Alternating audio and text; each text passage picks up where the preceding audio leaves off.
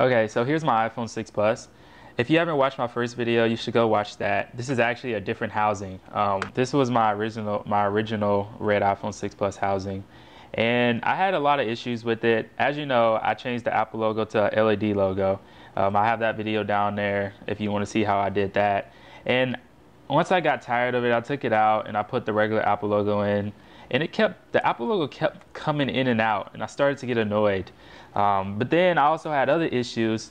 So I would screw the volume button and the power button in when I put the iPhone back together. And even though like every time I kept pushing it and pushing it, eventually the screws started loosening itself. And next thing you know, I would try to turn my phone on or turn my volume up, and then the button would just fall in. And then I would have to take my whole phone apart and then pretty much rescrew it, the volume buttons and power button back in, and then eventually it would just do the same thing over and over again. I finally got tired of it, and I got a new housing, and that's why I have this new housing on from a different company. I was kind of sad because I did like this one. I had the gold buttons on it with the red house, and I mean it was overall it was a nice look, but I mean after my buttons kept falling in, I got tired, so I just went and got a new housing. So the guy that I told you to buy from in that last video, don't buy from him. I'm gonna put the link to this housing in the description so that you can buy this one or whatever color you want, because that was a horrible experience. But now I got this new housing, which is working great. The volume buttons stayed being able to click. I don't have any issues with it. But let's get to the good part. So today what I'm upgrading is I'm gonna upgrade to this high capacity iPhone battery. It's rated at 3800 milliamps. I think the original iPhone 6 Plus battery is rated at 2915 milliamps. So I mean that's almost 1,000 milliamp difference. So I'm guessing that this is gonna make a major difference in battery life. I'm gonna make a video after I use it for about a week just to like see if I actually notice a difference. But now that we're done talking about that, let's actually install this into my phone and let's see what happens.